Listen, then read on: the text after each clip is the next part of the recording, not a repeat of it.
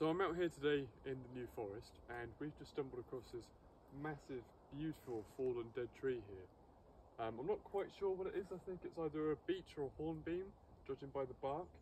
But while you may at first think that fallen deadwood like this looks a mess or it might be dangerous, in fact, fallen deadwood has tremendous benefits for the local ecosystem.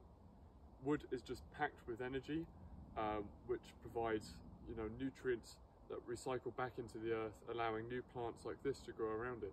And also different types of fungus like bracket fungus and insects and all sorts crawl all over its bark and get as much energy as they can from it. In fact, it has become its own ecosystem for millions of different organisms that all make use of all this stored energy here, and that helps the tree one day decompose back into the soil.